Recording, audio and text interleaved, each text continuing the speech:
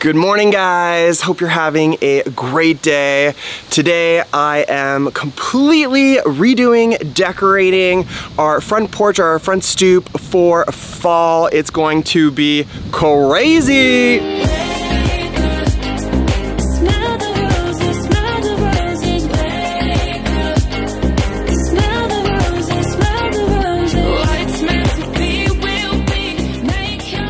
So guys, what's fall decorations, plants, flowers, all of that kind of thing without mums? I got this entire cart full of mums from Walmart, and including these grasses, maybe a little bit hard to see because of the light, but these two grasses and all of these plants for under $100 at Walmart. So this is going to be kind of the start to, you know, the whole process of decorating this whole front stoop for fall.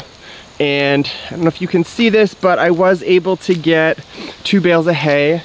All right, guys, so there's no shortage of mess from those 2 bales of hay or straw, whatever it is, but that is the least of my problems, because I ended up picking up this giant, and it's actually in the well, so it's like way bigger than it actually looks at the moment, giant pumpkin. So the bales of hay and pumpkin are from Lowe's, and those 3 items came to just above $100 actually.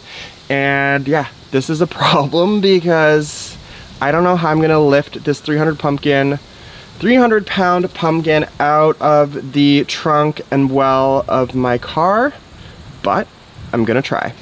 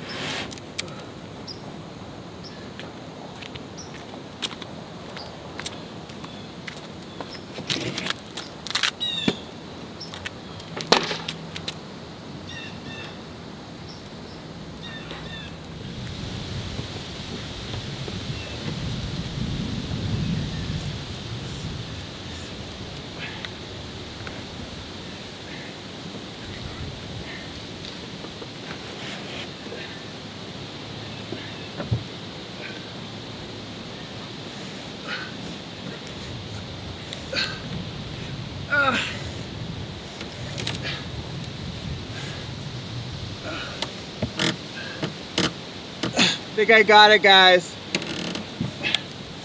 Oh.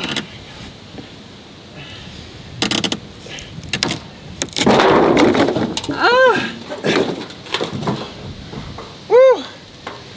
Oh my God. Wow. I did it. So guys, I can't believe I actually just got this 300-pound pumpkin, monster pumpkin out of the trunk. This had been taken out, so it was like actually sunken into that.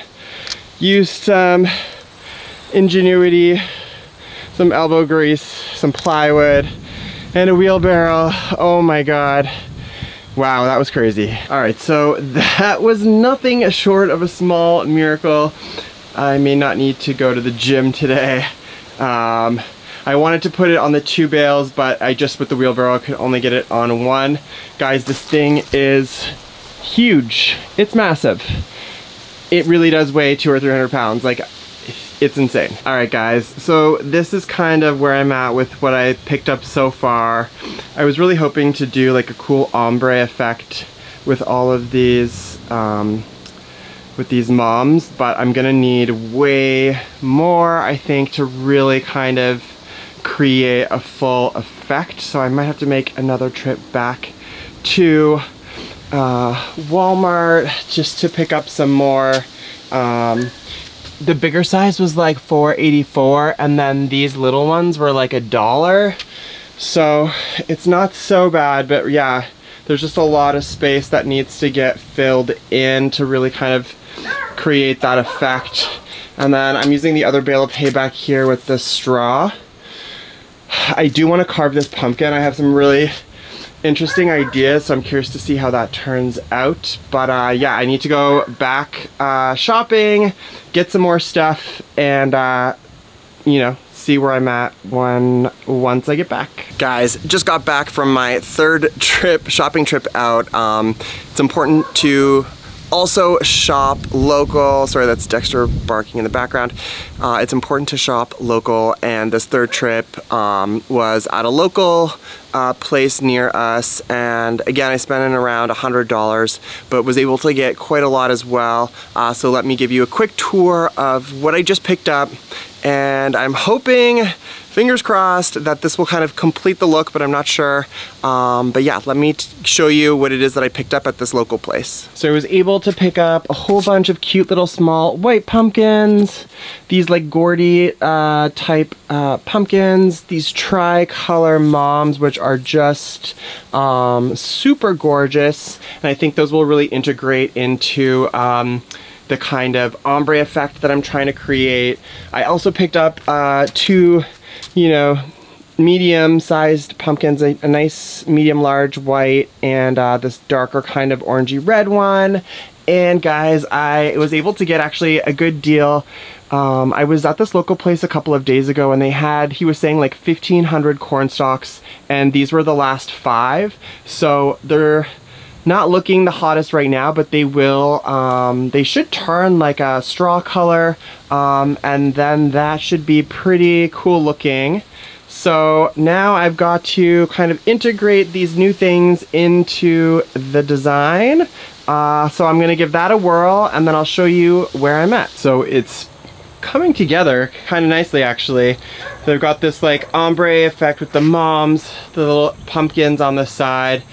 Still this big daddy with the grass behind. I put the corn stalks around the posts, and then I kept a couple of these white pumpkins on this other post over here. So I don't know, I feel like it's a great start. It's missing a few final touches, maybe a wreath and maybe something over here, so I'm gonna have to think about that a bit and see what I can come up with. All right, guys, it took some serious work to cut into this thing, and then I used this blade, which is like, you know, at least 4 or 5 inches, and then I had to use my knife sharpener to dig in just to get this thing open. And wow, it's so insane. So I just want to show you how thick this pumpkin is. So it's easily for maybe even 5 inches thick in some parts. And it is definitely full of stuff, so wish me luck. Alright guys, here's what it looks like all lit up at dusk. I'm pretty happy with how it turned out. Yeah, Monstera.